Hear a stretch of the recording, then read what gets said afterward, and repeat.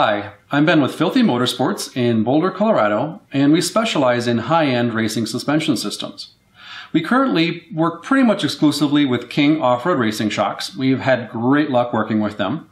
We are one of their master distributors, currently doing about $1 million per year in sales, growing at 20% per year. So we've been very successful with them, and that comes from two things. One is we treat all orders as custom orders. So it's surprising to me at how many people still call me, having spoken with other dealers, not just King, other manufacturers and brands as well, that treat shocks as an off-the-shelf product. Or maybe they'll just ask a few questions. What size shock do you need? How much travel? Do you want a reservoir? And then, okay, we'll get those shipped out. And it absolutely cannot be done that way. A small Toyota Truggy on 33-inch tires is totally different from a Chevy Duramax on Rockwells and AG tires, which is totally different from a street-driven vehicle or a show rig or a trophy truck. Add to that customer expectations, budgets, things that might change.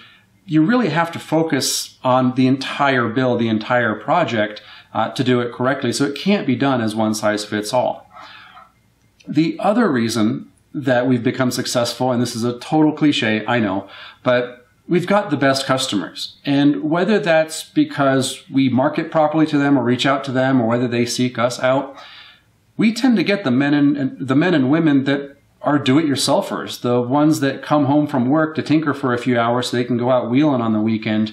And they don't just want to order something, get it, and bolt it on and run it. They want to know why they're ordering it, why one is better than the other, or they want to learn about suspension theory, and they soak it up, and we love to teach it. Now, King does have a great line of OEM kits that are bolt-on. We've got a lot of customers like that, but even then, a bolt-on kit for a JK can be very different. Is it a two-door? Is it a four-door? Is it pretty much just a grocery getter? Is it used for desert racing? Is it used for camping, hunting, expedition use? Does it have heavy bumpers and armor on it, or has it been gutted? We might need to tweak the spring rates and the valving a little bit. So even the stuff that you'd imagine would be bolt-on, we still treat it as a custom order. And what that means is, whether you call us, email us, place an order online, you will get a follow-up from me personally. I personally follow up with all orders. If that's a phone call, I love talking to people on the phone, or it might be an email. I've got customers all over the world that we trade emails, they send me photos, ask for measurements.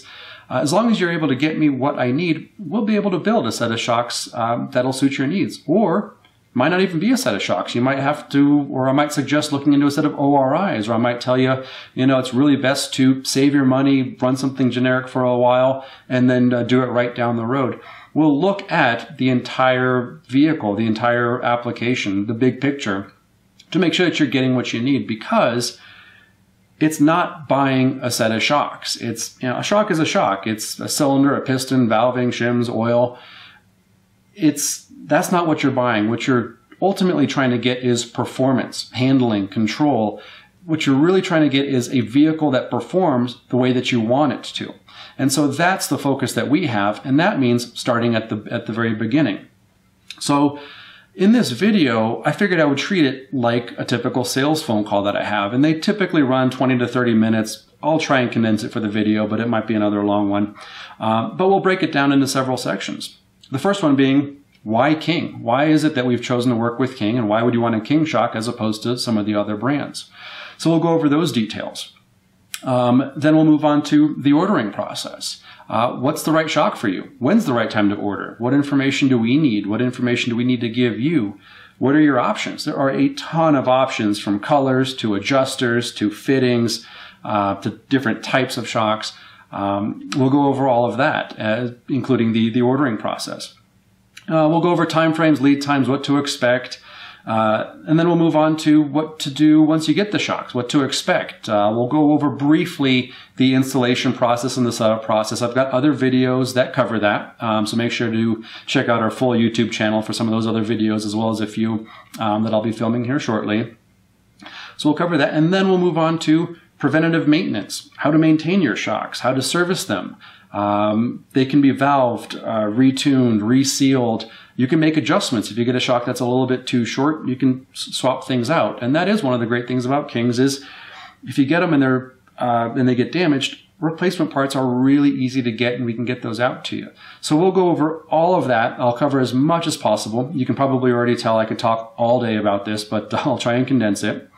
And so with that, we will start with, why would you go with the King shock over other brands?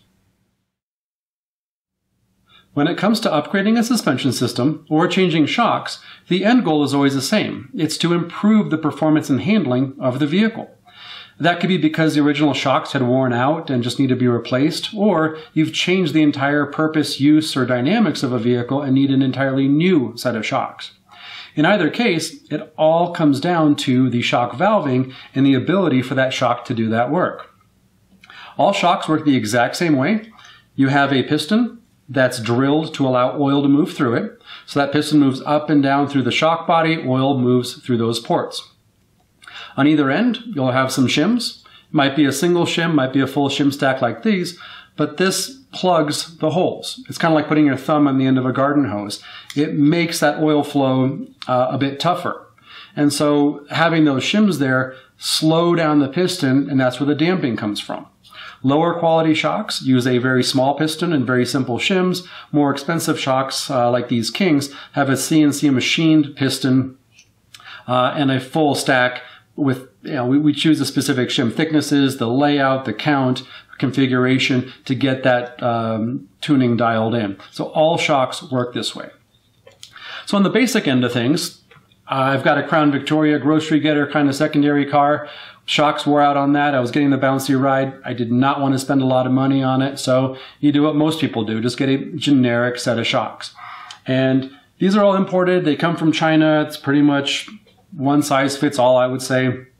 You'll find these in the white cylinders or the black cylinders with any number of logos on them. They're pretty much all the same.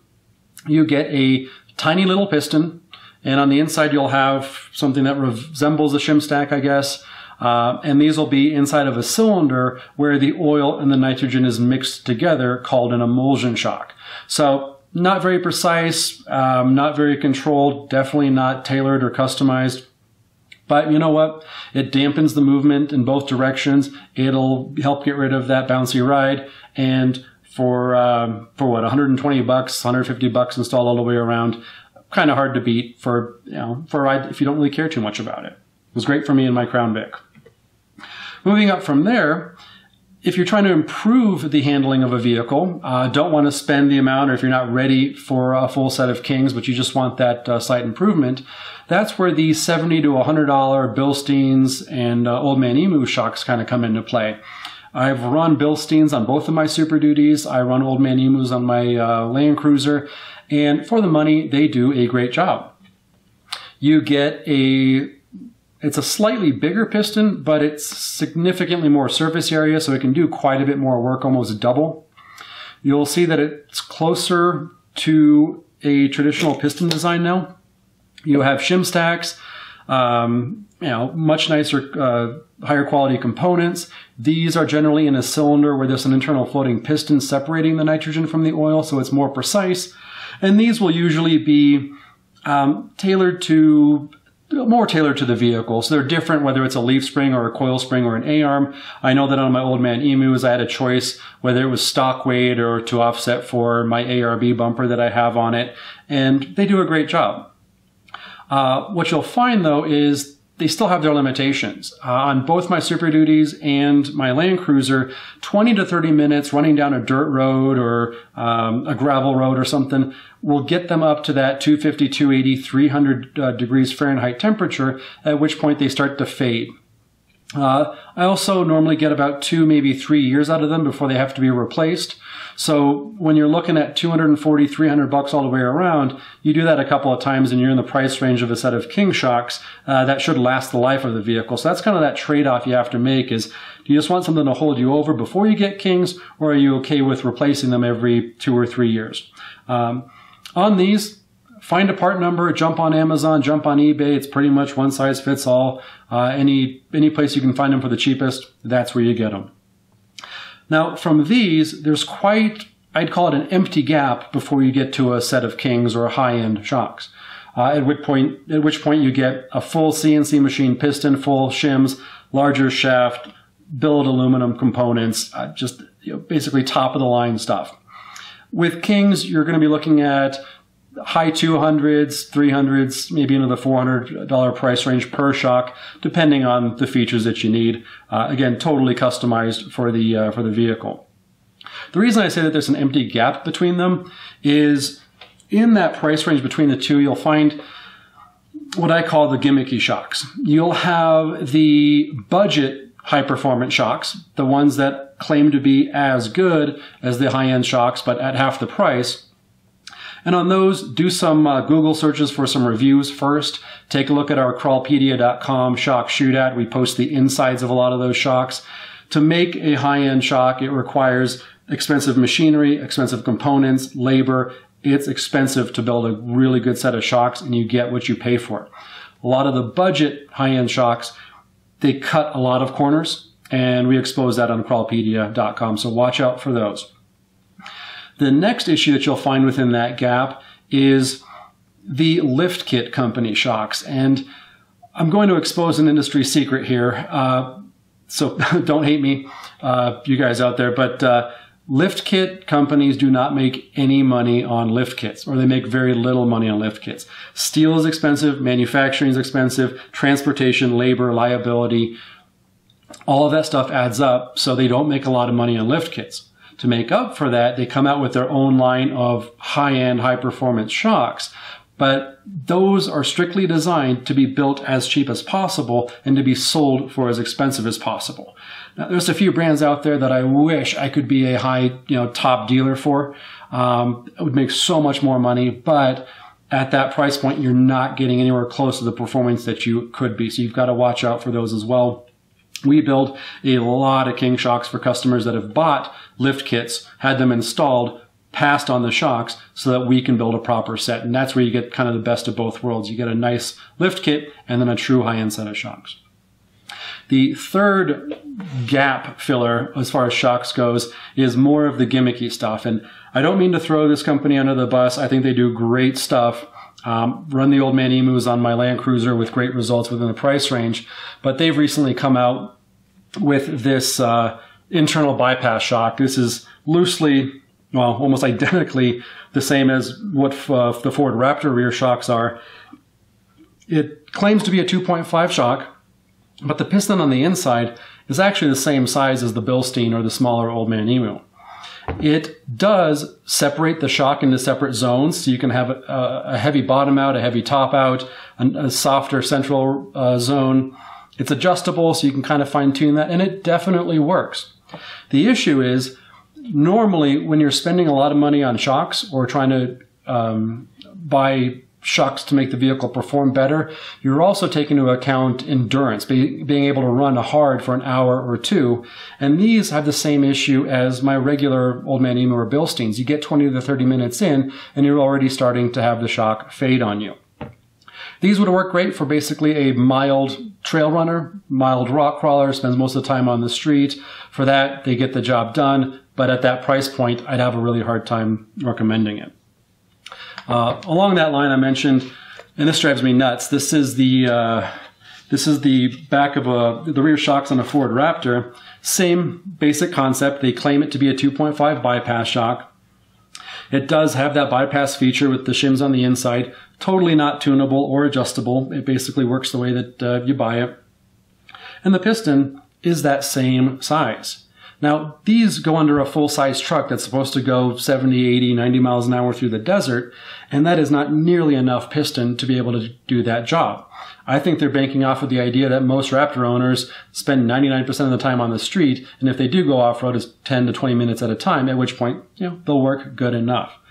The problem is the replacement cost on these is the same as a set of King full-on bypass shocks, where they use a 3-inch piston. You'll notice it's bigger than the outside diameter of the shock, that can finally do the amount of work that it needs to, plus it's externally adjustable. For most F-150 owners, though, I just say go with the OEM kit that gives you a 2.5 King shock, and that is plenty of shock for just about anything you do with that truck, especially if it's custom tuned for those leaf springs. So you got to watch out for some of those gimmicks that are out there. Most of them do certainly work, but I think they've got a lot of flaws.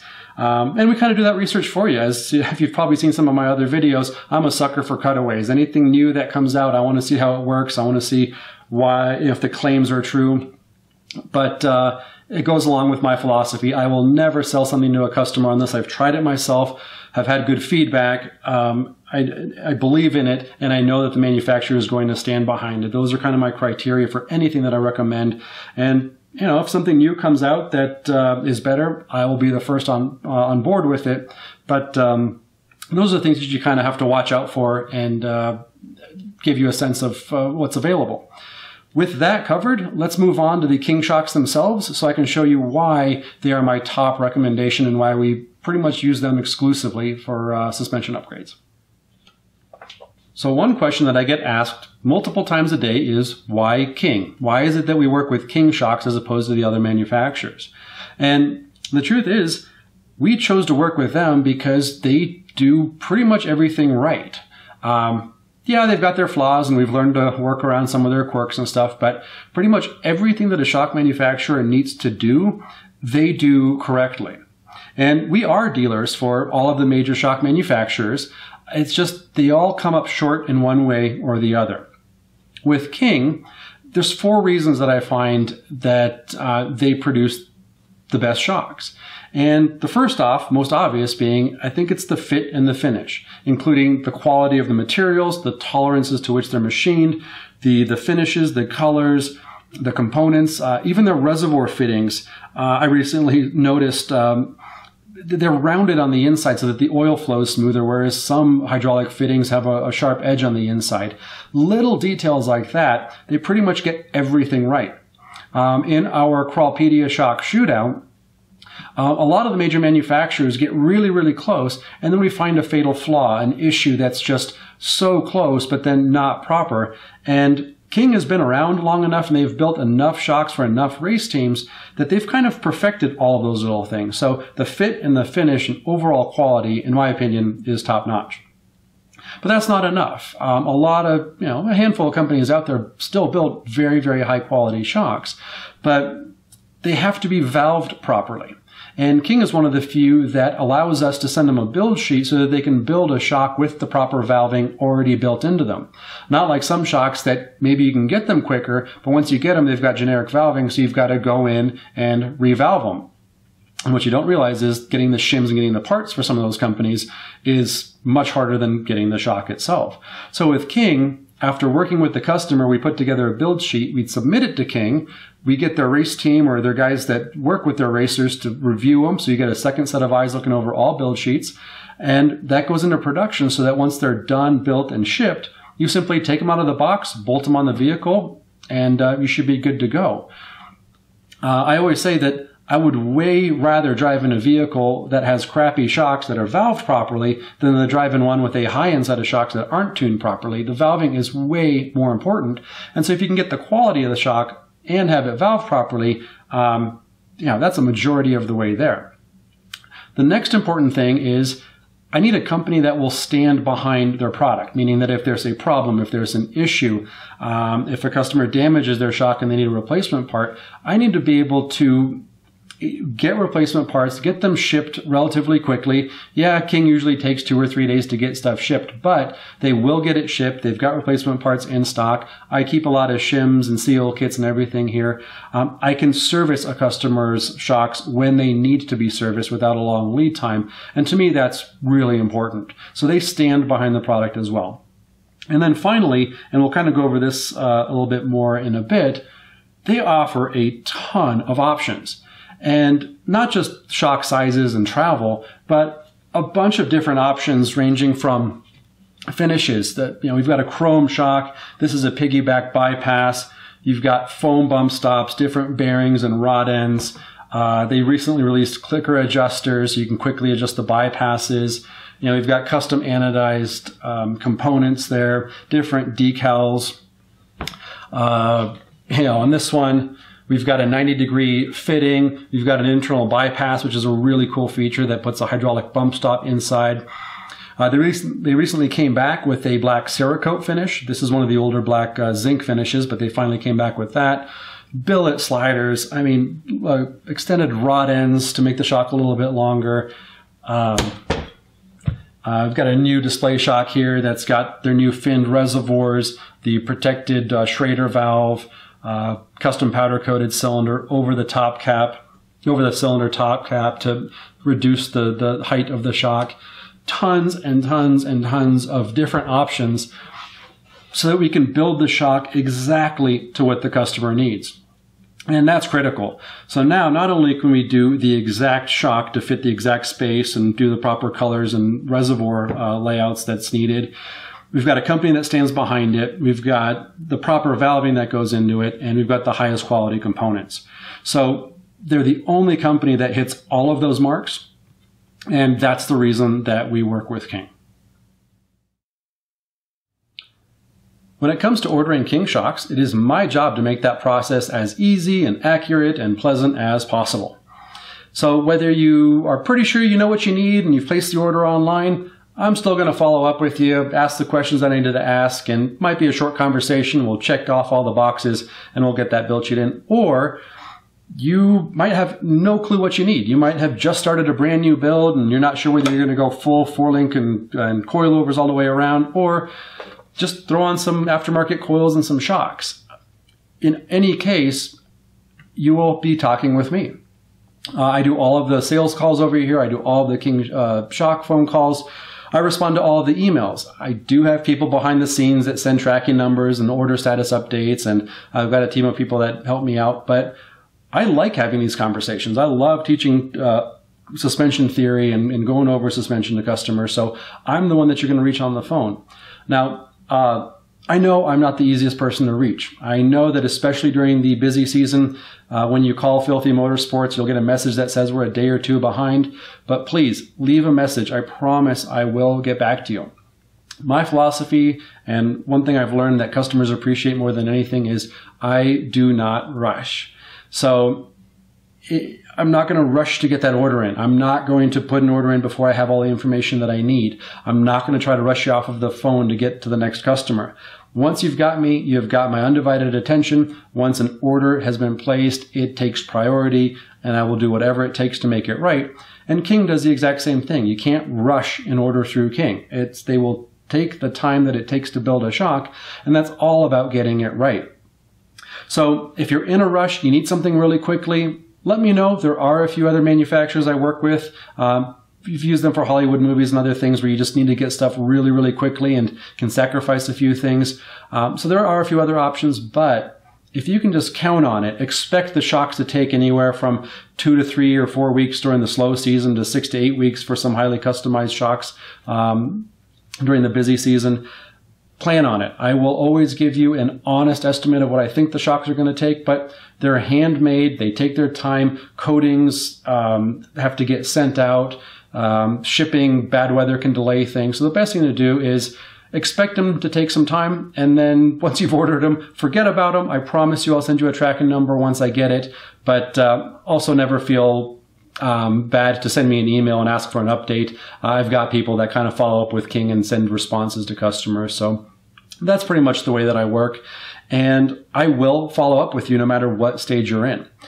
The other piece of advice is call me as soon as possible. Reach out to me. Send me an email.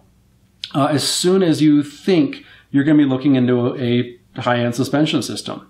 Because the sooner you reach out to me, the more valuable my advice is going to be. I get a lot of customers that call me ready to order shocks, only to have me tell them, gosh, if you only would have raised the front shock mounts up a couple of inches and leaned them closer to vertical, or because of your swing out tire carrier, it'd be nicer to have the rear coilovers move backwards. There's a lot of things like that that would be good to know before you burn in all your mounts and have to go back and change it, or live with a less than ideal setup. So during those conversations, we normally start with shooting for the theoretical ideal. Shooting for, what's the proper geometry and the setup going to be in the ideal world? Granted, we've got oil pans and drive shafts and fenders and all sorts of clearance issues and things that we've got to work with, but we shoot for the ideal and then we dial things back as needed. So, and then we'll also go over the budget. There's a big difference between being on an absolute budget and maybe just throwing on a set of shocks versus doing a full-on race suspension system. One thing that I laugh about, or have my customers laugh at me about, and I have them tell me all the time, I get called the worst salesman in the entire world because a lot of times a customer will have ordered a set of 3.0 coilovers and bypasses only to have me talk them out of an $8,000 order into a $2,000 order because a smaller coilover and hydraulic bump stop setup will give them way more performance. With suspension, more isn't always better. Spending a ton more money doesn't always give you a better performance. In fact, a lot of times spending too much gives you lesser performance. So those are all things we're going to go over, and I am a straight shooter. I will tell you as it is, whether it's good news or bad news, at least you'll have an honest answer. So call me as soon as possible, even if it's a year in advance. It gives you some time to plan. When you are ready, you'll call me or you place the order online if you're comfortable. Orders placed online do get priority treatment, so at least it'll give you a quicker phone call that way. But we'll review it, and the questions that I'm going to ask you are stuff that you're going to know, so you don't have to worry about having the vehicle scaled or weighed or measured. I'm going to ask you things like, where are your upper coilover mounts in relation to the engine? How much up travel did you want to have? What's your ride height going to be? Are you running or planning to run hydraulic bump stops or not? Are you running an Atlas transfer case or a doubler kit? Swing out tire carrier? What are you running for axles and tires? Really basic things that you're going to know. And as far as the weight of the vehicle goes, if we're doing coilovers, I've done this enough times that basically a brief description of the vehicle, a couple of photos, and I can estimate it very, very closely. If you've had it scaled, absolutely, give me those numbers. I'll use them as a double check. But all I'm trying to get across is don't stress over it. I know it's a lot of money, and I know that shocks can seem really complicated, but it's my job to make that process easy for you, and I find it my responsibility to make sure that the order matches what your expectations are. And that's, of course, another big part of that conversation that we'll have is, what are your expectations? I mean, are you expecting a soft and comfortable ride, or are you expecting it to run, fast through the desert? There's a lot of stuff that's contradictory. There's a lot of valving that you can't do the best of both worlds. So we decide, do we tailor it more for one than the other? Do we shoot for the middle? Do we upgrade to a set of bypasses to kind of give more tuning? We'll have that conversation so that you kind of get the results that you need and have a realistic expectation. I'll be filming another video here shortly as well, which is having realistic expectations on valving. There's some cases where you just can't get it if you don't have enough suspension travel or if the suspension is highly leveraged. Not everything is possible, or you're going to have to live with a harsher ride or a firmer ride to compensate from bottoming out too often. We'll go over all of that. So that's what our conversations kind of go over. That will kind of come up with what we're looking at suspension-wise, and from there, we'll go over some of the available options that you have, being compression adjusters and finishes and colors and fittings. So we'll go over that in detail in the next segment. As I've mentioned a couple of times already, there are a lot of options when it comes to King shocks. So the first decision that needs to be made is what type of shock is right for you. And then we'll go into what combination is right for your application. So a rock crawler is very different than a desert racer, and we'll go over which combinations are right for those types of applications. So the first style of shock is the most common. It's what you think of when someone says the word shock, and I call it a smoothie. It's got a smooth cylinder, and it's exactly what you'd think of when you see a shock. These require some form of external spring, so they do not support the weight of the vehicle. You'll need to have either coil springs or airbags or leaf springs.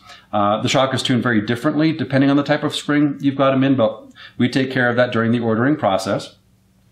This one has a remote reservoir on it, and I've dedicated another video to the reservoir because there's a lot of misconceptions out there. A lot of people ask, do I need a reservoir? And the answer is always yes. People tend to think, and it's a real common sense thing to think that these are for cooling, but while they do a little bit of that, that's not at all what they're there for. The reservoir separates the nitrogen pressure from the oil so that the shock cylinder is 100% filled with oil as it cycles. Without a reservoir, the nitrogen is mixed in with the oil, so the piston's moving through this bubbly mixture. It's like having air bubbles in your power steering system. You'll still be able to steer, but it's not nearly as controlled. So anytime you're building a performance system or performance shock setup, you absolutely need to have reservoirs. So this is the most simple type. It's just your straightforward shock. A bit more advanced from there would be the bypass shock, and it's kind of the same concept. However, it has these bypass tubes, these external tubes with adjustments on them. What these tubes do is they allow the oil to bypass the valving on the piston, thus the name. They break the shock into separate zones, so you can control the damping in different ranges. You can have a heavy bottom out zone, a heavier top out zone, a softer central range, and then you can kind of transition the valving from the central range into the bump stop so you don't have a hard hit, but rather kind of feather it in. These we typically call trim tubes. So a bypass shock also requires some form of external spring. Generally, if you're going to bypass shocks, you're going to already have coilovers and hydraulic bump stops that we'll touch on in a second. But these are pretty much a race-only application. It's rare to see these on a daily driven vehicle. In fact, I'd never recommend them for that. Although some people buy them because they look really cool, and I guess there's nothing wrong with that. But they are pretty much race-only because you really need that dialing in. And when you are running bypass shocks, everything else needs to be tuned a little bit differently because you want as much of the vehicle valving happening in the bypass shock. So those are the two types of shocks that do not support the weight of the vehicle. Moving from there, if you've got a 4-link setup or a 3-link or a long travel A-arm setup or I-beams, you'll likely be looking at what's called a coilover. And again, it's based off of the concept of a smoothie shock. That's what you have down the middle, except it's got a threaded cylinder on which the coilover hardware mounts, and it supports these springs. I've got a couple other videos that I go over spring rates and coilover setup in. However, all you need to know here is you do not have to worry about spring rates or setup or ride height. That's something that I will take care of for you during the ordering process. And Filthy Motorsports offers us free spring exchange when we calculate them for you, so we'll stand behind it. But ultimately, the coilover supports the weight of the vehicle with these springs. And it could be a single spring, it could be 2 springs, it might be a tender spring on top of that. We go over that in our other coilover videos. The coilover, in my opinion, is always the end game. If you're trying to get the best performance out of a vehicle, it's going to be a coilover. I mean, look at Formula One racing even uses them, stock car racing. Any major form of racing, you'll find coilovers. And the reason for it is it's the amount of adjustability you get out of them. You can choose your ride height, you can choose your spring rates. In a dual rate setup, you can choose where the spring rates transition from a lighter rate to a heavier rate. And that's in addition to the shock valving and everything else. So adjustability and tunability is what gets you that good performance. With a standalone shock setup, you're dependent on that other spring working. And a lot of times you can't adjust an external leaf spring or a coil spring unless you totally swap it out. So this makes adjustability a lot easier and gives you a lot more control. So again, coilovers, in my opinion, are always the end game. So other than a coilover, another popular choice out there, although one I don't really recommend too often, is the air shock or the nitrogen shock. And it's very similar to that smoothie that I showed you first. However, it's got a much larger shaft because now this shaft is supporting the weight of the vehicle due to the nitrogen pressure inside of that cylinder. So the nitrogen pressure in here that you charge through a Schrader valve lifts the vehicle and supports it. So the issue with these, and we can play with oil levels and things, but the problem with an air shock is you can choose your spring rate or you can choose your ride height, but you can't easily choose both. And wherever it settles the vehicle, I can valve it for any spot within the shock, but as soon as it moves up a couple of inches or down a couple of inches, that spring rate is exponentially different, so the valving is no longer as good in those ranges.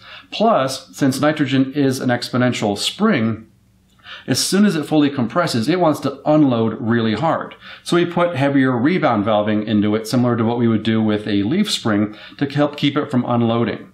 So tuning, you don't get nearly as much performance out of an air shock, although it's simple, it's small, it's more affordable. So if you're in a pinch, if you just need something to hold you over, if you're on a budget, air shocks could be the right choice. Although for about an extra $100 or so more, you can have a 2.0 body coilover that gives you a lot more performance. So we do still sell quite a few of them, but I always try to talk people into coilovers for the additional performance.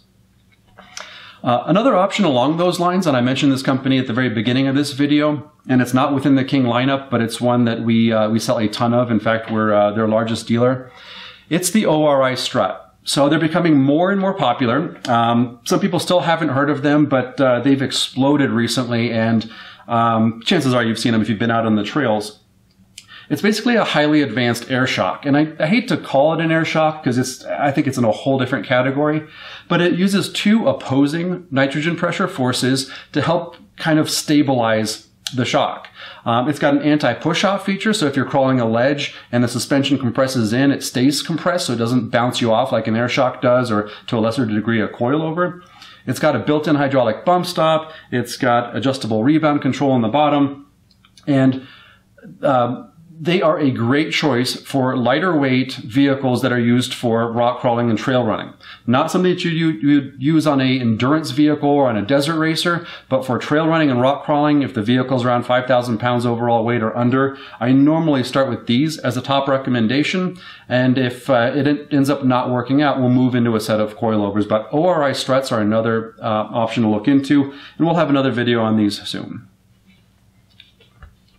So now that we've got the vehicle supported and we've got some dampening happening throughout the range, the last item or style of shock we want to look at is what's called a hydraulic bump stop. And it's basically a small air shock. It's got nitrogen pressure in there that pushes out on the bump. You've got oil, you've got a full piston, so it's built just like a shock absorber. There are other brands of hydraulic bump stops that are significantly cheaper than King's, but they've got much smaller internal components. We show the different brands on crawlpedia.com, so you can kind of take a look at the insides there. But King's are really well worth it because it's built like a full-on shock. So they might seem expensive, but you realize you're buying a full shock with them. What these do is they kick in during the last couple inches of your suspension travel.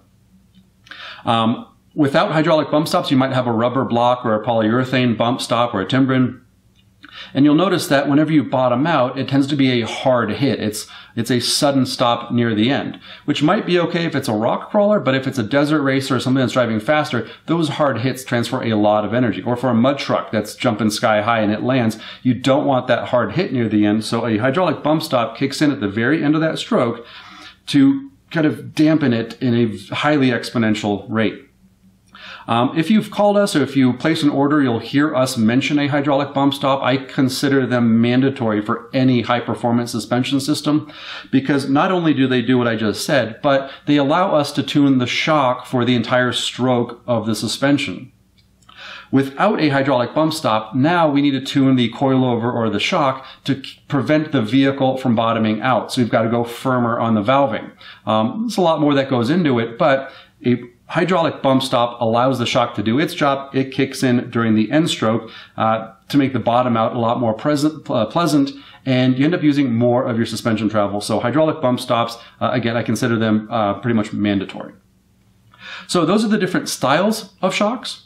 Now let's go over different applications and in which combinations you'd use these for your vehicle.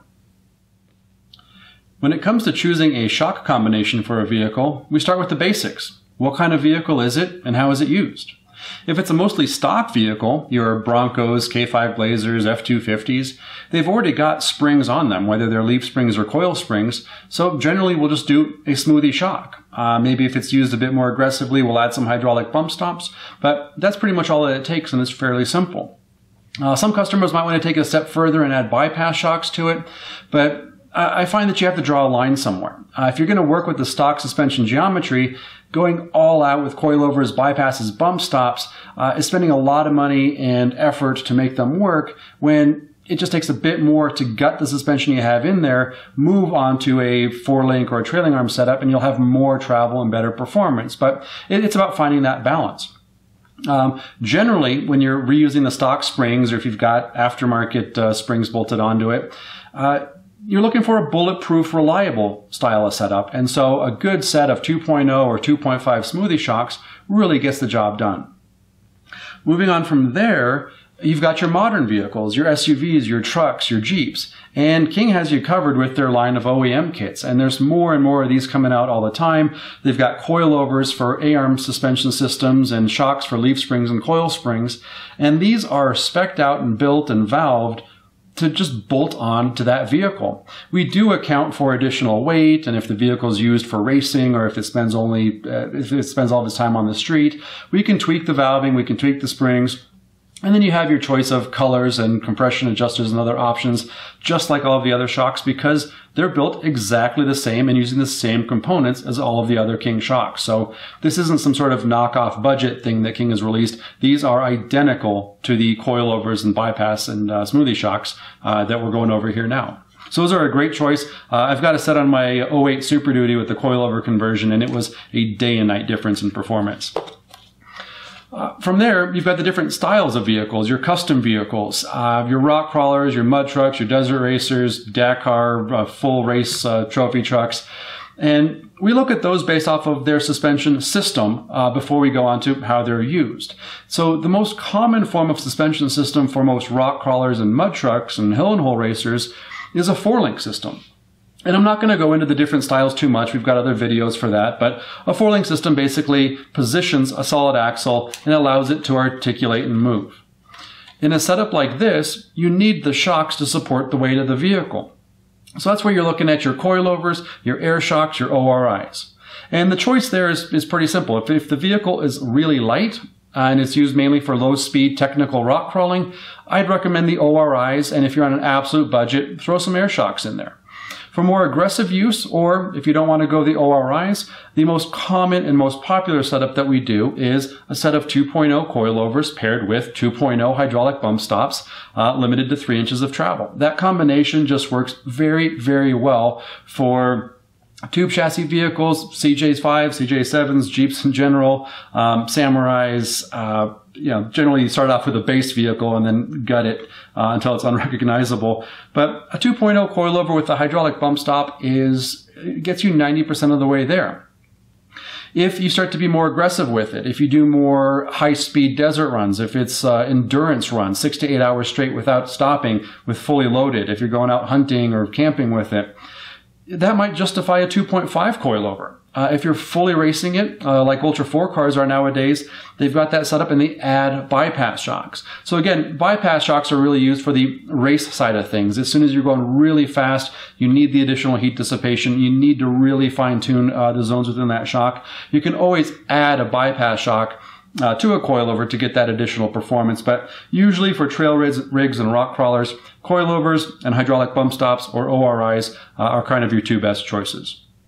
Moving up in size from there, you've got your mud trucks, hill and hole racers, and generally on those we'll do a 2.5 coilover. That'll get you up to 18 inches of travel, and that's good enough for most people. I do have a group of mud truck guys up in New York that have done the coilover and bypass setup, and I use them as my success story because they are smoking guys in their class, and they're underpowered by about 200 horsepower. If you can keep the tires on the ground with a well-tuned suspension system, I would take that over more power any day. So we can go real crazy with it, but generally for big mud trucks, a 2.5 coilover with a 2.5 hydraulic bump stop does very, very well. Moving up to from there to your monster trucks, we'll do a 3.0 coilover and again hydraulic bump stops. So for a 4-link setup, it can be built for slow-speed rock crawling. It can be built for high-speed desert racing or mud trucks. A very, very common suspension system.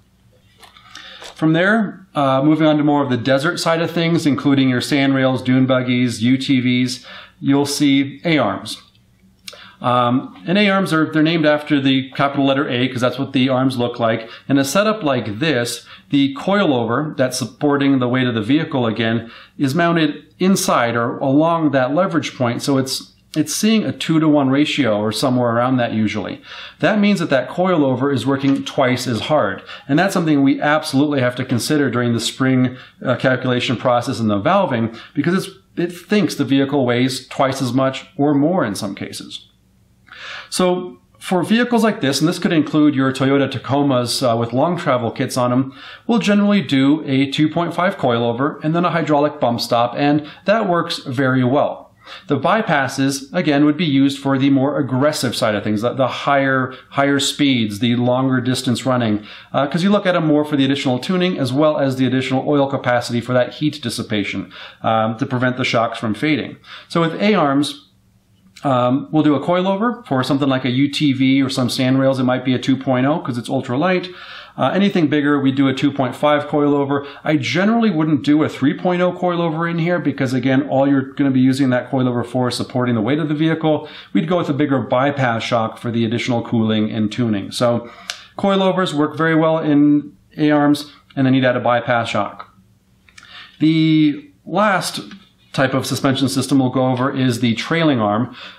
These you'll see on your trophy trucks, your desert racers, a lot of Ultra 4 cars are seeing them now, and even some UTVs are coming out with them, and it's a lot like the A-arm. It has a chassis mount on one end, and then it mounts to the axle on the other end, and then the coilover mounts somewhere in the middle. Because of how advanced this suspension system is and how much work it takes to build it, generally this is used for race vehicles, and so we'll see a 2.5 coilover paired with a 2.5 or 3.0 bypass shock, and then you'd have a hydraulic bump stop directly on the axle. You try not to leverage the bump stop. I know that it tends to happen on A-arms, so you've got to go with a much bigger bump stop if it's leveraged up front. In the rear, you can generally get away with a smaller bump stop if it's mounted directly on the axle, which is where it should be. For some trophy trucks, they'll go up to a 3.0, or now they've got 3.5 coilovers and 4.0, 4.5, and bigger bypasses. That's outside of the scope of this video, but there are a ton of other options for the full-on race vehicles that we do. Outside of that, those tend to be the most common, but it's not limited to that.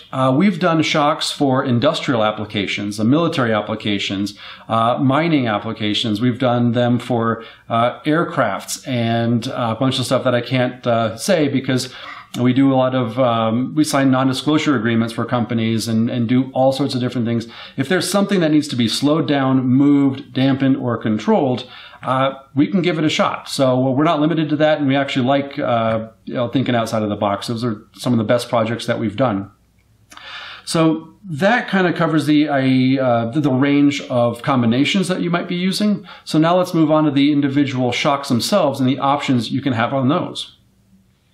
In addition to the various shock styles that King offers, there's a lot of functional as well as cosmetic options that are available. So we always start with the size of the shock whenever we're building up an order. And you've probably heard me in the previous section mention 2.0, 2.5 shocks. That refers to the shock cylinder, the diameter of the shock cylinder. The larger the shock, the larger the piston surface area, the more the oil, the more work the shock can do. So whereas a slow-speed rock crawler doesn't generate nearly as much heat as a desert racing trophy truck, the rock crawler can get away with a 2.0 coilover, whereas the desert racer might need a 2.5 coilover with a 3.0 bypass next to it. So not just the size of the shock, but the combination in which they're placed determines the amount of work that they can do. So a 2.0 shock has a 2-inch outside diameter, a 2.5 is a 2.5-inch outside diameter, and then 3.0, 3.5 moves up from there. The next piece to the equation is the shaft travel. So this is a 2.5 by 12-inch shock. That means it's got a 2.5-inch outside diameter, and the shaft moves 12 inches. So if you take the compressed length of the shock measured from eye to eye, shocks are always measured from center of bolt to center of bolt. If you take the compressed length and then you have the extended length, it's going to be 12 inches different. Keep in mind that rubber bump stops, coilover hardware, other things that go in there will eat that up. Or eat into that space. Also, generally you shouldn't be fully extending the shock. You should be running limiting straps, and then you should have some form of external bump stop so you're not really bottoming out on it. As soon as that external bump stop bottoms out, you should be just about kissing the rubber bump stop on the shock. So realistically, on a 12-inch coilover or a 12-inch shock, you're likely going to be cycling about 11 inches on that. So keep that in mind. The compressed and extended lengths are also different between some sizes of shocks. They're also different between brands. They're also different with air shocks or ORIs. So double check. Always make sure to double check. The components on a King shock are much larger than you'll find on a generic shock or a Bilstein or a Rancho. So they will rarely fit into the same space. So we always start by asking for the compressed measurement because that's our limiting factor. You always take the compressed measurement of the vehicle. We try and fit the largest shock we can within that space and see if you get enough shaft travel out of it. If you want to check for yourself, on our website, on all of our shocks, we list the compressed and extended lengths. Again, all measured from eye to eye. So match that to your application and see if we can make a shock fit. There are things we can do to make the shocks taller or smaller. These are your standard rod ends, a regular build aluminum bottom end, regular top cap. We can shorten the shock by using what we call a welded lower rod end. So instead of being an aluminum piece, the housing for the bearing is actually welded to the shaft. That eats up 1 inch. And then on the top, King has released this over the cylinder top cap. So instead of threading inside of the cylinder where it takes up space, it threads from the outside, and that saves you about 3/4 of an inch.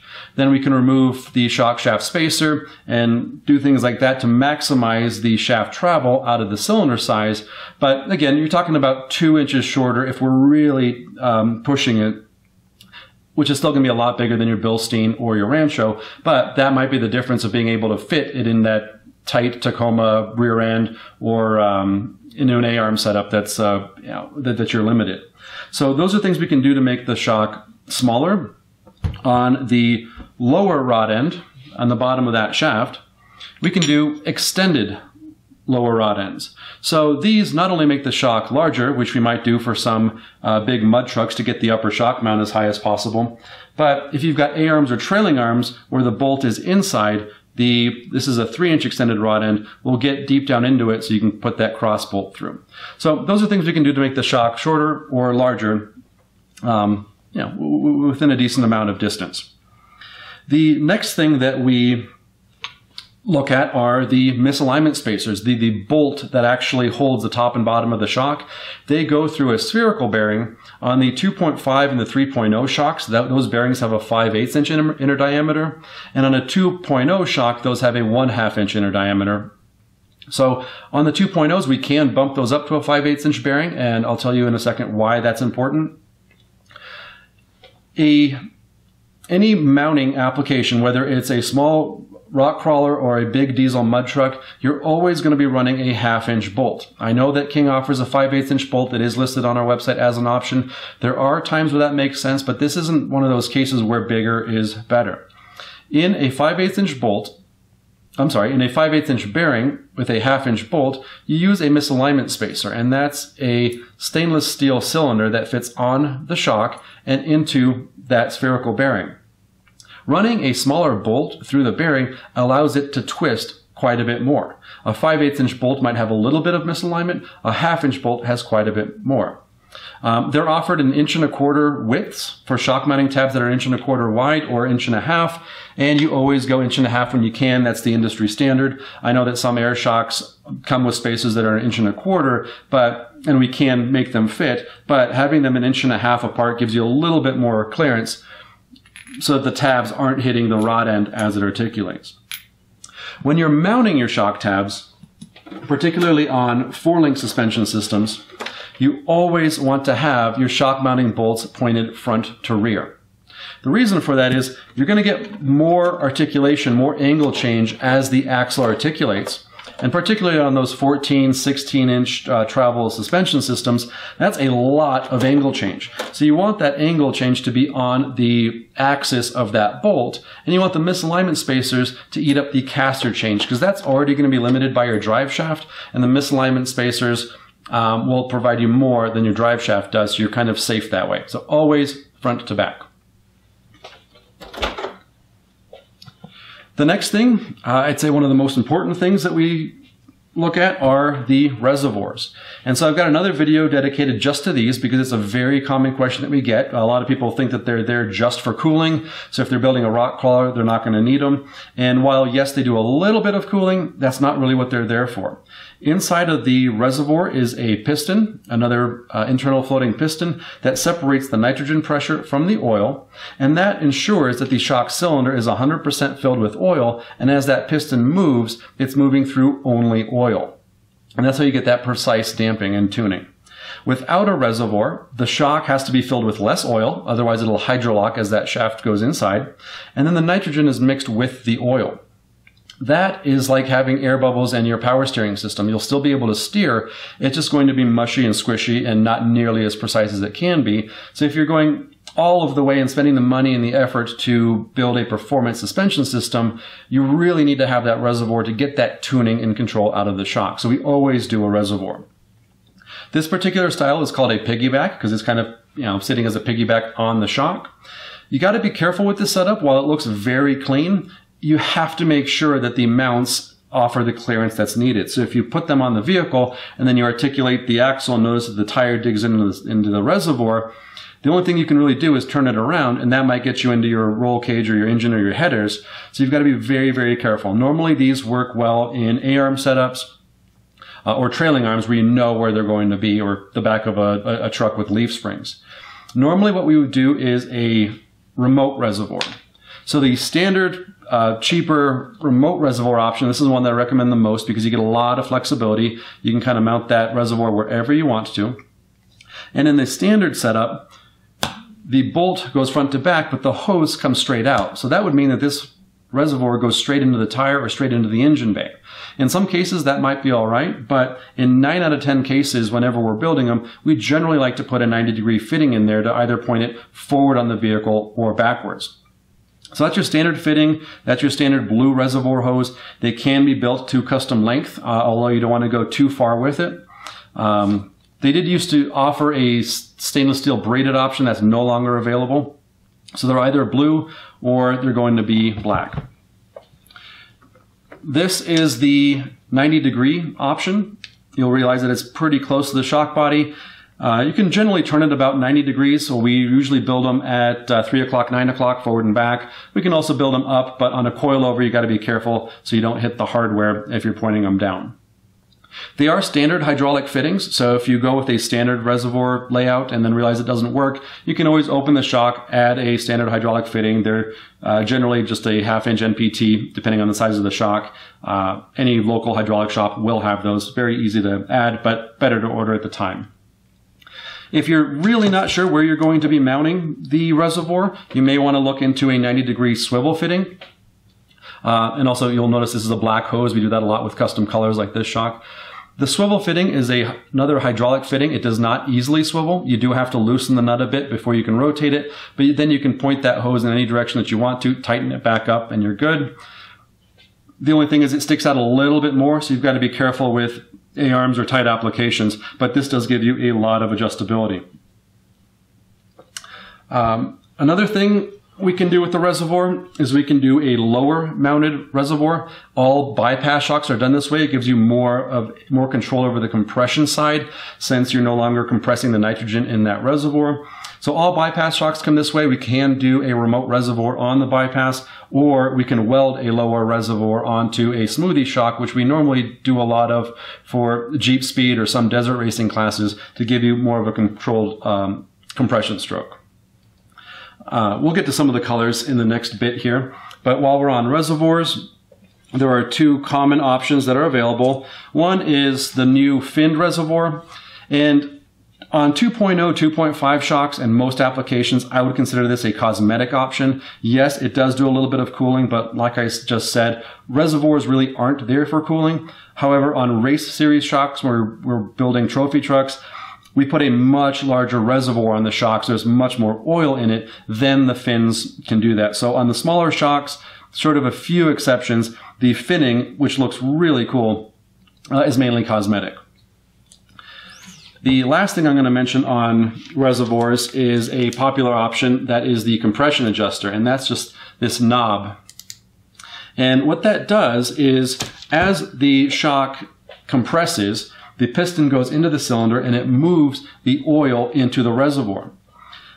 So King puts another compression shim stack there. The oil comes in from the side of the reservoir. We can put a 90-degree fitting in there to make it straight again. Oil comes in from the side, and depending on how you turn this knob, if you turn it all the way to the firm setting, I think it's about 20 clicks in there, when it's on the full firm setting, it's forcing the oil to go mostly through this secondary compression shim stack. So not only is it using the compression shims on the shock piston, it's also having to go through this secondary compression shim stack to firm things up. And of course we can choose and alter and adjust that compression shim stack just like we would on the piston. And then to soften things up, you loosen it, and it causes the oil to bypass that compression shim stack, so it softens things up. Generally, it's not something that I recommend or talk people into. Most cases, we can valve the shock right to begin with, and so I always say if the shock's valved right to begin with, the compression adjuster is only going to let you mess that up. A lot of times people will buy them because they like the idea of playing with a knob, or they like the idea of adjustability. They'll play with it for about a week or two, set it back in the middle, and leave it there. Now, there are cases where a compression adjuster works very well. Mainly lighter weight vehicles, UTVs, Jeeps, rock crawlers, you'll find a good range of compression valve tuning. You can soften it up when you're just out playing, and firm it up for if you're getting more aggressive and doing more rock bouncing side of things. Or if you've got a daily driver that's mainly your grocery getter during the week, but you go high-speed desert racing on the weekend, this will let you firm that up and have that change. So there are cases where it does make sense. I've got it set on my Ford Super Duty, and I get it's a noticeable difference. I wouldn't say it's a big difference, but it's noticeable. I don't know if it's worth the money for them. I certainly wouldn't do it again on my truck. And then I've also found on some heavier vehicles with A-arm suspensions, some people can notice a pretty decent difference, others not so much. So the heavier the vehicle, the more work it has to do. I tend to find it ends up being more of a fine-tuning setup. But again, we can generally get the shocks valved right to begin with, so you don't need this option, but it's one thing to consider. So that covers most of what we've got the internal bypass. Sorry, there's just so many options, it's hard to keep track of them. So the last functional option that we have is the internal bypass. And what this does is this is just like an external bypass, except for it's all done internally. But it only breaks the shock into 2 zones instead of multiple zones. You've got one piston for the main part of the shock, and then you've got a second piston for the top end of the shock. So for that reason, these are generally valved as hydraulic bump stops. You've got your regular valving through most of it, and then you've got your bottom out valving near the end. When a customer orders this option, I normally try and convince them to go with an external hydraulic bump stop first. It's about the same amount of money. Running an external hydraulic bump stop gives you more tuning, better adjustability. It makes the shock a lot simpler. It keeps the heat external from it. So you get a lot more advantages running an external hydraulic bump stop. But if you don't have the space for it, or if you're racing in a class that doesn't allow 2 hydraulic shocks per corner, the internal bypass is a great option. So I think that covers all of the functional options that we look at. And now we'll go over some of the cosmetic options that you have available. For cosmetic options, I'm going to have to keep that definition a little bit loose because a lot of them do have a function to them, but I guess I would consider this more of a section on stuff that I don't generally recommend or mention to a customer unless they've specifically mentioned it or they've got a unique application where it's necessary. For example, foam bump stops. I mentioned in the previous section how you should not be using your shock as a bump stop. There are cases like ultralight rock crawlers, UTVs, where they really don't weigh a lot, and the 1/2-inch bolt and the shock brackets might be enough to handle that, especially if they don't bottom out all that often. So for cases like that, we can do a foam bump stop that's a lot more progressive than the hard rubber bump stop. So again, not something that I really recommend. It is an available option on our website, but I usually follow up with a phone call to make sure that it is realistically something that's going to make sense.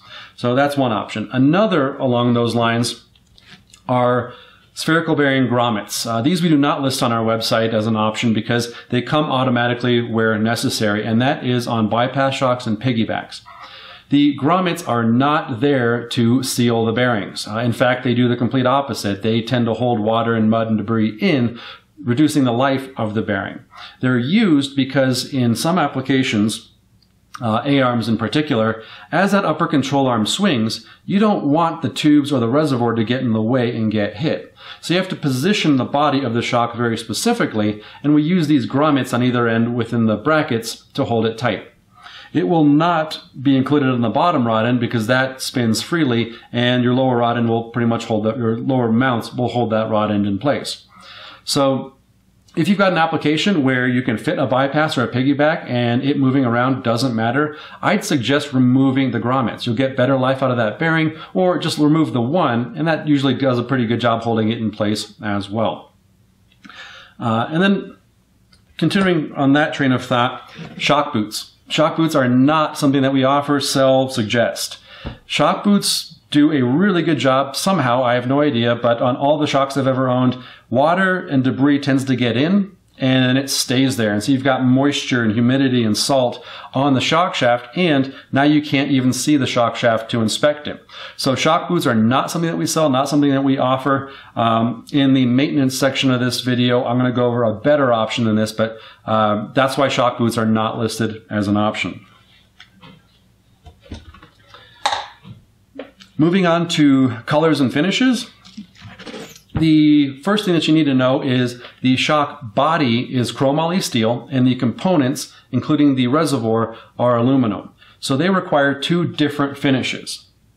On the aluminum components, those are anodized, and you've got a pretty decent range of colors there.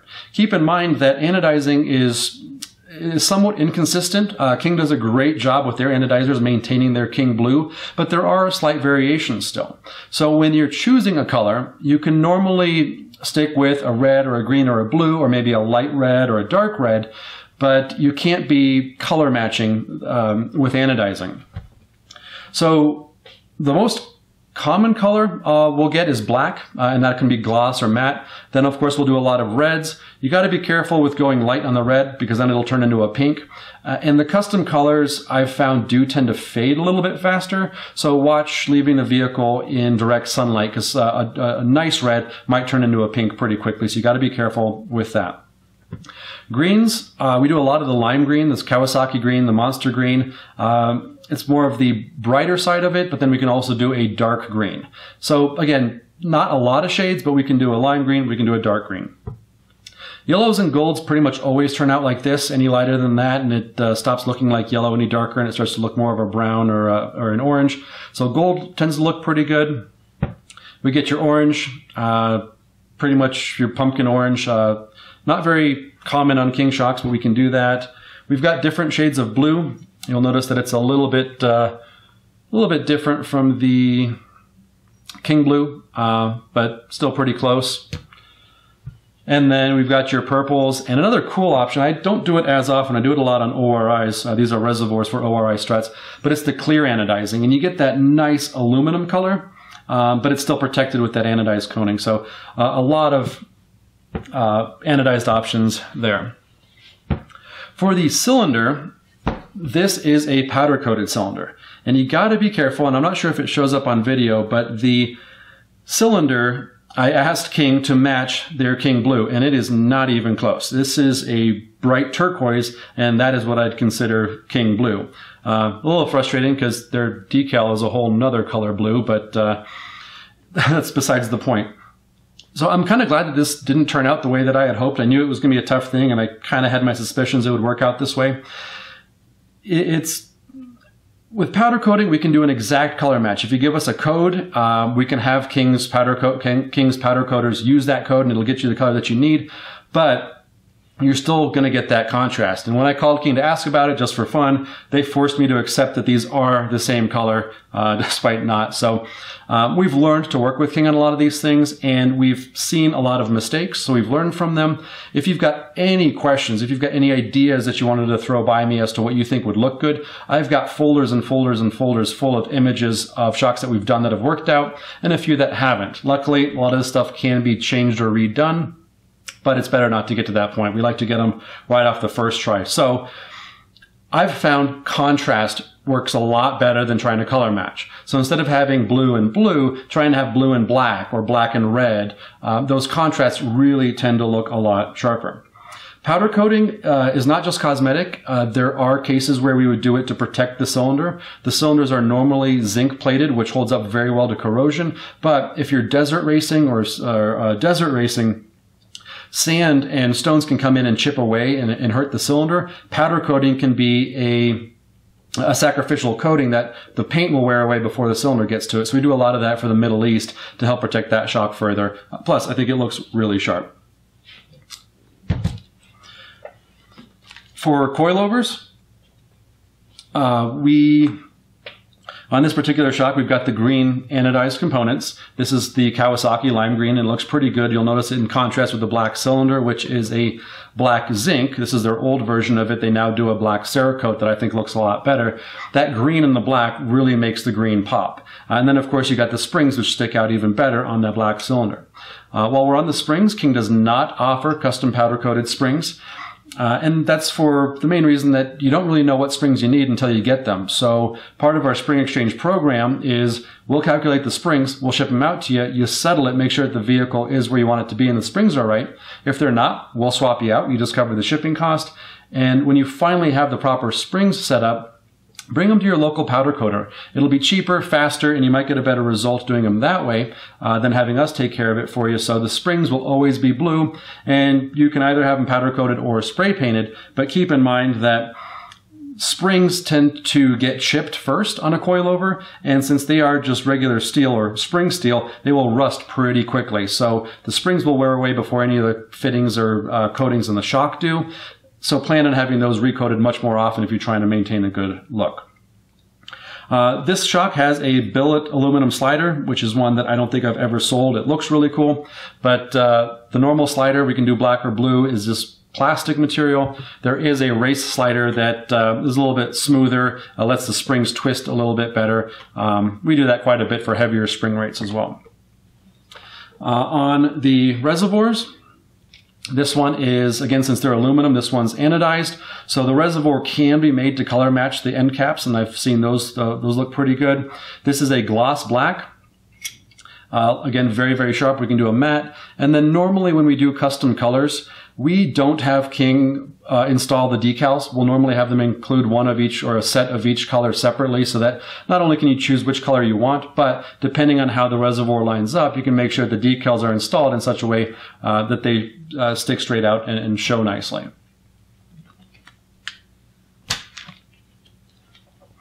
On this bypass shock, we've got a chrome coating. I mainly only do that for show rigs. It tends to look very, very sharp. I'm sure it's an absolute pain to maintain, but chrome is an available option on bypasses and smoothies.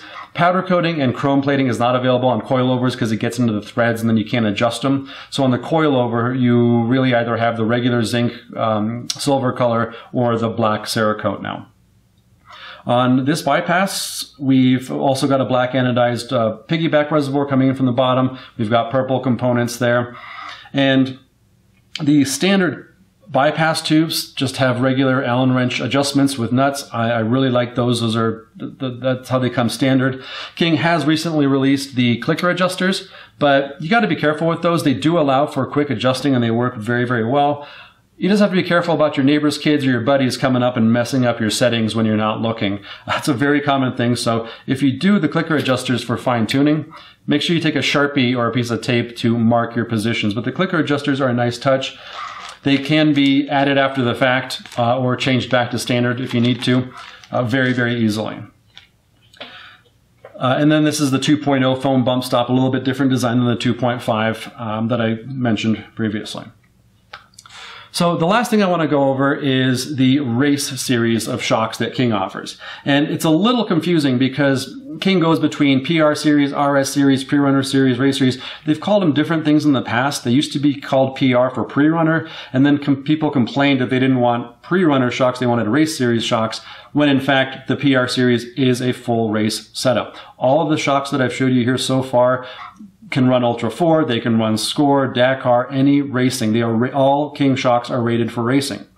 The RS series, as I call it, as opposed to the PR series, does have some improvements. It's very rare for customers to need them outside of absolute racing, but for about 20 to 50% more in cost, you do get some improvements in addition to coatings and seals that handle much larger temperatures.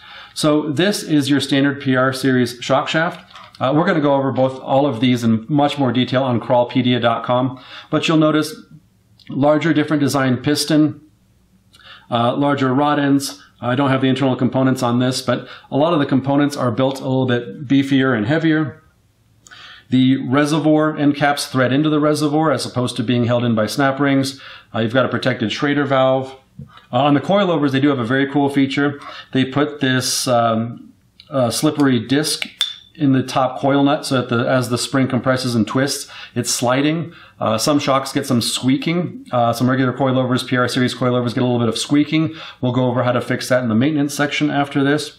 But that's a cool little upgrade. And then larger reservoir hose, larger bypass tubes. This is a cloth braided reservoir hose from a race series shock or an RS series shock.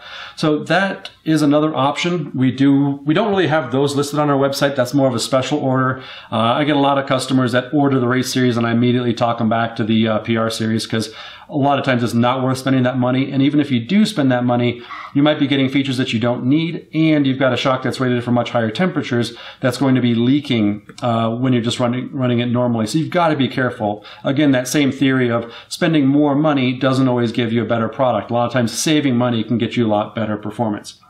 So hopefully I've covered most of the options. I'm sure there's some that I haven't, and if there's something that you haven't seen that you're looking for, definitely let me know if you're not sure what combination might work for you or colors that you might like. Best thing to do is give me a call, shoot me an email. I'm here to help. So that covers the possible options that you have, and now we're going to go over what happens once you receive your shocks. So I'll let you know right now, the absolute worst part about ordering King shocks is that miserable wait time between when you've ordered them and when you actually get them. When you order, I will always give you my honest estimate for how long I think the builds are going to take. During the slow season, during the summer months, probably looking at 2 to 3 weeks for a regular build, 4 to 5 weeks for something with custom options. Once you get to the busy season, the January, February, all the way through about May, you're taking about an extra week or two. I will base my estimate on previous orders that have shipped, the time of the year, your options, and I'll give you my absolute best guess. But keep in mind, these are handmade shocks. Things can happen. People go on vacation, bad weather, issues with suppliers.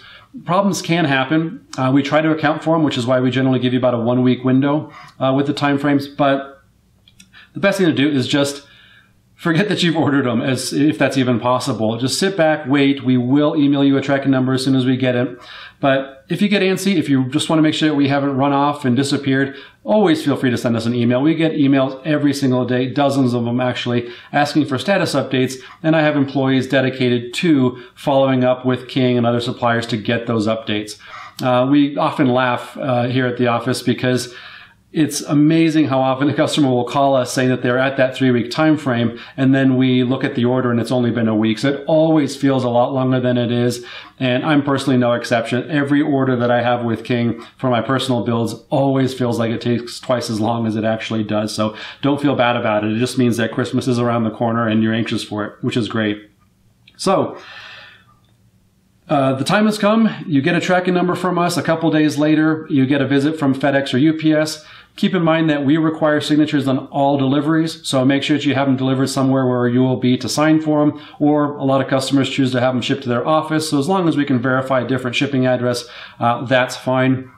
But even if you're not going to be there, or if something unexpected happens, FedEx and UPS, they're not going to leave the box on your doorstep. They'll likely hold it at the local sorting facility, and you can usually coordinate with them to have them do that. So normally not an issue, but they do require a signature. So the box shows up, you'll open up the box, and inside, the first thing that you're going to notice is a lot of this gray expanding foam packaging material. So King does a great job packaging their shocks, and the reason I'm mainly mentioning this is if you've ordered other parts, seal kits, shims, other spacers, they'll generally wedge them in between different layers of this foam. So if you see the parts on the packaging slip, they're going to be in here somewhere. You just have to tear apart the layers to find them. So make sure that you do that.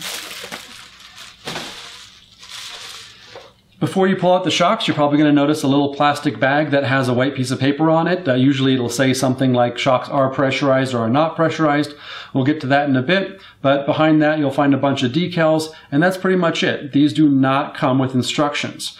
King assumes that because they're selling a high-end racing part, that the customers are going to be racers and they know what they're doing. So don't expect to find instructions there, with the exception of a lot of the OEM kits that do have installation instructions, but anything outside of that, that's what we're here for. And that's the reason we spend so much time making these videos and writing the instructional articles on crawlpedia.com. So I'm not going to go into the setup. I'm not going to go into the install. We've already got a coilover setup video on crawlpedia.com. We've got a setup on bump stops. I'm going to be working on a bypass video here shortly. So we'll get to all of that. As you get in further into the box, you'll eventually find your shocks that you'll pull out, and you'll start drooling all over them for a bit because they are, I can't get enough of them. I mean, I deal with them on a daily basis, and they're just beautiful. So pull them out and make sure that they are what you ordered. It's rare, but it happens. Sometimes 90-degree fittings are forgotten, or sometimes King will ship out the wrong customer's order to the wrong person. Let us know immediately so that we can go ahead and get that fixed. We take priority on errors that are made so we can get them fixed as soon as possible. So make sure that you check that you did get what you've received, and the sooner you can let us know, the better. The next thing you'll want to look for is scratches and dents. King is very good. You've seen the packaging material. It's very rare for shocks to show up scratched or dented. But if it happens, let us know. If you see any major scratches or major dents or leaking, again, that's rare. King has all of their shocks pressure tested at about 700 PSI for 1 or 2 days. So it's very rare to have a shock leaking. Unless it's been sitting for a very, very long time unpressurized. But keep in mind that these are handmade. Some of the parts, like the top caps, require a lot of force to install them, so there might be some minor imperfections in there, and that's just to be expected. If you're building a show vehicle and it is critical that every little piece is perfect, let us know in advance. There's not a lot we can do, but we can tell King to be extra careful with them, but expect to have minor imperfections in there. But overall, they show up pretty good. And any major dents and damage, we will get fixed and taken care of. The next thing you're going to notice is on each side of the rod ends or spherical bearings, you'll have misalignment spacers. I mentioned these a little bit before. Sometimes they're already installed, sometimes they're zip tied. If they're zip tied to them, cut them off, double check the inside diameter. Even if they do come installed, double check the inside diameter. Every once in a while, the wrong spacers will get shipped, because if one customer changes their mind along the build phase, someone will take them off, throw them in the wrong bin. Another builder will take them, throw them in, and not check them. So double check it. And a lot of the metric ones are very, very close to the inch sizes. If they're off in any way, let us know. We keep them in stock, and we can trade you out very quickly. So those are your misalignment spacers, and they simply fit in from each side. Sometimes they're a snug fit. Sometimes you got to tap on them a little bit, but they shouldn't require a lot of force. So those are your misalignment spacers. I mentioned the shocks being pressurized or not being pressurized. And that's probably the biggest thing that comes up with receiving a new set of shocks, is checking whether they are or not pressurized and how to pressurize them if they're not. If the shocks ship compressed, basically fully collapsed like this, they are not pressurized. If they ship fully extended with the full shaft showing, they are pressurized. The normal pressure for a shock is 150 PSI, works well for most applications. If your application is different than that, we will have told you so before. It's also a very simple thing to change. So if the shocks are pressurized and you're doing some mock-up and testing, you can bleed the pressure. To keep our lawyers happy, I'll of course put on safety glasses and make sure to wear your mouth guard, hockey gear, everything else, just to be really safe. The reservoirs have a regular Schrader valve on the end. Loosen that up just like a bike tire. And then you can use a pen or anything to bleed the pressure. Be very, very careful. Don't point it at your face. If any of this seems above you, have a professional do it. But it's just like bleeding a tire. Bleed that out. You might get a mist of oil that comes out of it, but gobs of oil should not be coming out. There's an internal floating piston that separates the nitrogen from the oil. Once you've pressurized it, you'll have a much easier time extending or collapsing the shaft, and you can do all of your mock-ups. If you move it too quickly, or if you've got it fully extended and then you push it in, you could create a vacuum that'll push this end cap inside of the shock like that, or inside of the reservoir like that. You're not hurting anything. Just make sure that no debris gets in there. And this is also what happens if you run a shock with no pressure in it. That's another very common question. You'll create a vacuum, it'll push the end caps in, and you'll start hearing this clicking noise. So be very, very careful about that. You got to make sure that the shocks are pressurized before you run them. Another common issue, I guess not very common, but common among issues that do happen, is if the reservoir is bleeding or not holding pressure, it's generally not a leak. Remember, the shocks are pressure tested. So anytime I pressurize a reservoir, I use a bike, let's see if we can get this into the black area here. This is a bike or a car tire valve core tool. That just goes in and you make sure that the valve core is seated tightly. That's, I'd say, 99% of the time an issue with a leaking shock. I'm not going to go over the actual pressurizing phase of the shocks themselves. It's a little bit more involved in that. We want to make sure you do it right. So it's going to be a second video that I'll be doing here next. But you'll eventually pressurize the shocks to 150 psi. I recommend sourcing and putting together a nitrogen fill kit. These are, we don't sell these, but this is the one that I use. I've got all of the parts for this in a list that I can send you. You can find them all on Amazon. You get the tank at your local welding supply shop. You got a regulator, hose, and then a simple tire chuck. That's all that it takes. For most applications, it's 150 psi. Like I've said, that's just the number to stick with, and never run the shocks unpressurized. So I know I'm repeating myself, but those are important things. And that's pretty much all there is to it. Of course, the next thing you're going to do is put them on the vehicle and see how they feel and see how they act.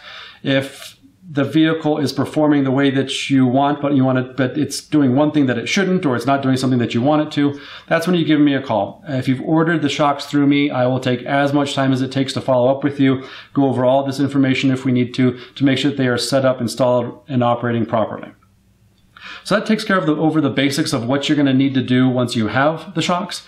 And in this very last section, we'll go over maintaining them, how to take care of the shocks and what to know about them once you have them. So now that you've got your King shocks installed, dialed in, tuned, and the vehicle's working perfectly, your mindset should shift towards maintaining the shocks and keeping them working well. One question that we get quite often is, how long should I expect the King shocks to last before I touch them? And the answer is, they should last the life of the vehicle unless you do something to them to prevent that. And so what that means is, these shocks, they're designed for absorbing tremendous abuse. They last the Baja 1000 within one use. So if you're asking yourself, am I going to abuse the shocks to the same amount as the Baja 1000 would? The answer is typically no, and so you really don't have to worry about it too much. There comes a point after you get a lot of mileage on the shocks. This is some shock oil that came out of a friend's shock that was about 50,000 miles between, well, I actually never serviced it. So he opened it up and the shock oil is perfectly black. It was totally black, but the shocks worked perfectly well. There was no fading, no heat issues. It just worked really, really well. Now, I wouldn't recommend letting the shocks go to 50,000 miles, but the shocks still work. The most common reason for shocks going bad or causing problems or leaking is not so much wearing away of the shock as it is the shock shafts getting damaged. So you have high pressure seals on the shaft, and the shaft is constantly moving up and down through those seals. Those are really high pressure hydraulic seals that will last a very, very long time. However, if you've got a set of shocks in the back of the vehicle, and as you're driving, the front tires are throwing stones backwards, those stones will eventually start chipping away at this hard chrome finish, creating a pit under which you're either going to have some sharp edges, or it's going to start corroding and wearing away and rusting. Those sharp edges, as the shaft moves, will start tearing the seals. As the seals start to tear, oil might start dripping out of it, and eventually you might end up with a dry shock, and that starts scraping the inside of the cylinder. So you can see how that kind of builds up very quickly. So you want to constantly be checking the shock shafts.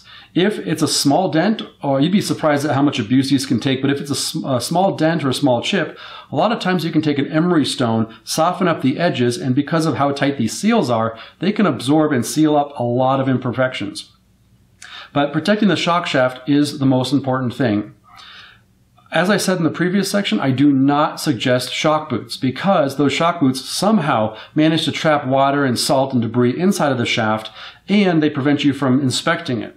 So rather than doing a shock boot, what I recommend is going to Home Depot or Lowe's, getting yourself some of this decking rubber and zip tie it to the shock body. So as the piston moves, it's being protected from the front. Any stones that are coming in are getting deflected away, and the shaft is exposed from the back of the shock. So not only can you take a look at it and inspect it, you can also clean the shock. So this is a lot cheaper, easier, and much more effective way to protect your shocks, and I highly recommend that. Again, just regular decking rubber. You can do other things as well, but that works really well, zip tied to the shock body. So that's the most common issue that we find. In harsh climates, especially where they spray salt on the road or in humid climates, the salt really starts to cause issues. A little bit on the shocks themselves, but normally it's the spherical bearings, the ones that are in the rod ends.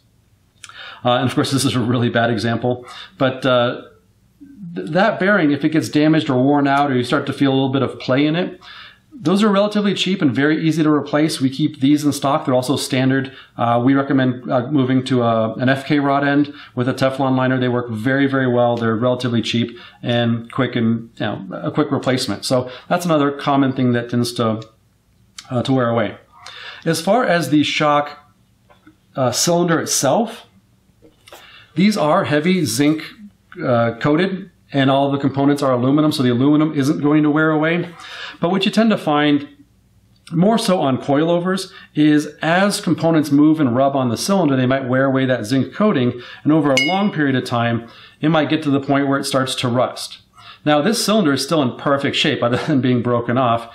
It's still in great shape. This can get polished, cleaned up, or if you want to go a step further, cleaned up and then re-zinc coated. It's really in perfect condition other than cosmetics, or just run them like this. I've got a set I've had for probably over 10 years now that look worse than this, but the shocks work perfectly because I don't really care how they look. But if you really want to protect it further, one thing that I would suggest, and it works on coilovers, bypasses any style of shock, is put a coating on it. WD-40 works great, although it kind of wears away pretty quickly. I've had customers recommend or have good luck with a product called Fluid Film. We've got Steel Shield. These are all products that you spray on to the shock, and that keeps all of the salt and chemicals off of the shock body. And so when you pressure wash it next, it takes that coating off with all the dirt and grime, and you've got a brand new looking shock cylinder behind that. Things you also have to watch out for is battery acid or other really, really aggressive chemicals. I've seen a set of shocks where battery acid was dripping onto the reservoir and it started to eat away at it. So of course you've got to stay away from the obvious stuff. But the hoses, one thing that I run into on these is sometimes if your tire digs into them, they might wear them down with a steel cord. There's not really a problem with that other than the cosmetics. These are steel corded. These are very high pressure hydraulic hoses. So even if the tire wears through it, you know, take it as a sign to move it out of the way, but you don't necessarily have to replace the hose just because the steel cords are exposed. But hoses are relatively cheap and easy to replace, so that is an option. So we do see that. The next thing on the list would be damage caused by improper installation. So one of the most common is overextending a shock.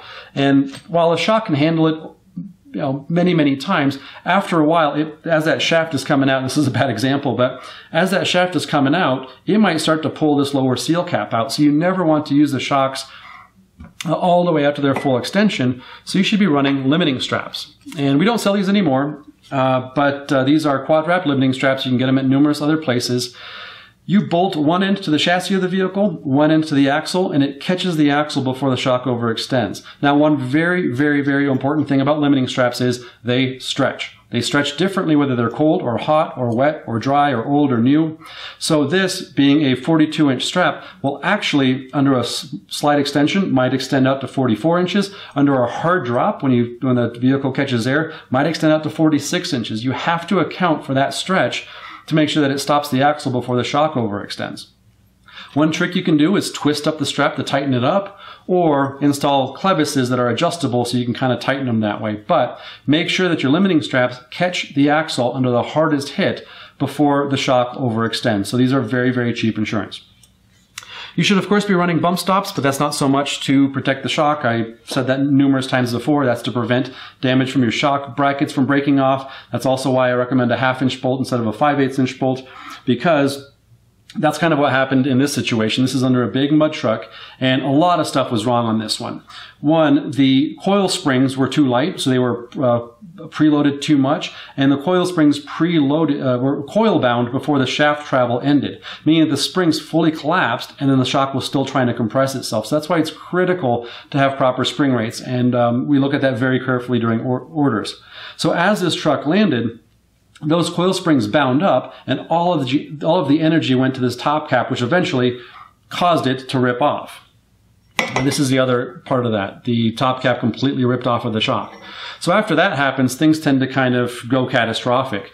This eventually ripped off the shock tabs. They had to plasma cut the bolt out of the bottom one.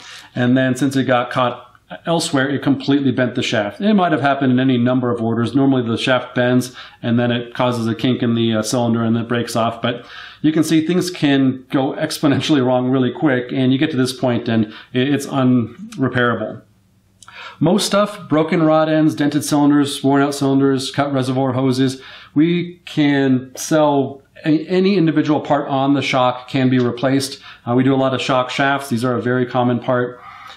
Seal kits. We'll have a video coming up next that goes over how to do a full rebuild or reseal on a set of shocks. That's very, very common. If a shock gets way too hot or hydrolocks, you could damage some of the shims. These are also used for retuning and valving them, so we've got a video on that coming up. And I mentioned springs kind of going bad first, and this is out of that same setup where the spring actually broke, but the powder coating starts to wear away because that spring is constantly moving, and then it starts to rust up underneath it. The spring still works very well. Well, it did work very well, and it just starts to look really bad, but these can go ahead and be re-powder coated as well.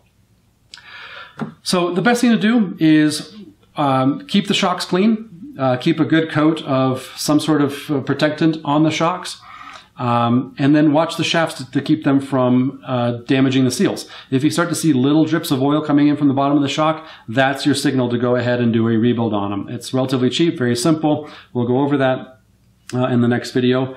But keep in mind, anything can be fixed. Anything that's damaged or needs to be changed can absolutely be fixed.